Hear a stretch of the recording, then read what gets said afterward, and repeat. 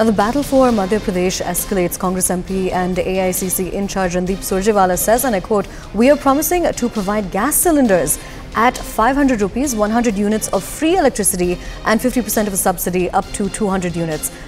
This also includes 1,500 rupees per month will be provided to women in the state and free electricity up to 5 horsepower to the farmers. Beyond this, 27% reservation is going to be given to the backward communities and caste-based census will be done in Madhya Pradesh." Listen in.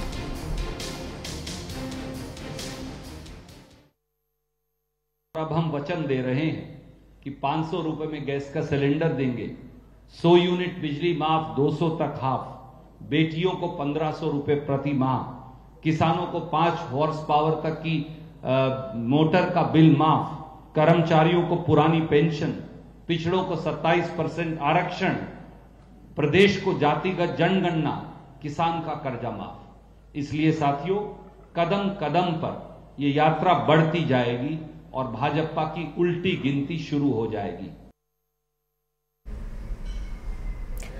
Now we're crossing over to CNN News 18's senior editor Pallavi Ghosh, who's getting us more on this. Pallavi, one thing I do want to ask about this is we're talking about these promises that are being made ahead of the elections in Madhya Pradesh. Is it likely that we could see criticism coming in for this, especially when you contrast it with what's happening in Karnataka? Yes, absolutely, because you're right, because in Karnataka, many promises which have been made, though the government has implemented it, there's also been an acknowledgement that there's a paucity of funds. But we also have to understand that during election time, political parties make these kind of promises. For example, just a few days back, Shivraj Singh Chauhan has announced gas cylinders at 450 rupees for women. Today, the Congress is trying to counter that also as well. It's a state in which it is a do or die and touch and go for both the sides.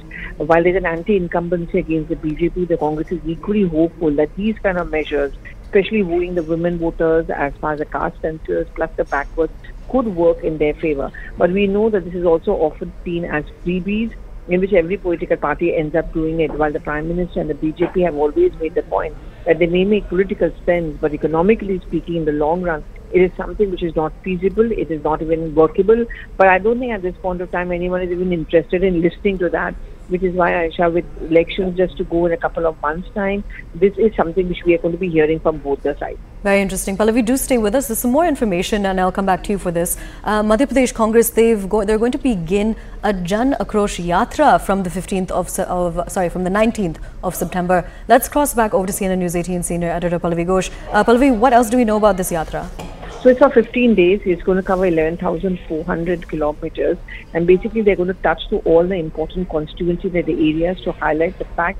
And according to the Congress, people are angry. People are angry with the state government. And that's why they want to go up to the people, listen to them, get their voices, record it, and make the point that, look, this is an approach. There is an anger among the people. And this is anger which can translate into a win for the Congress party.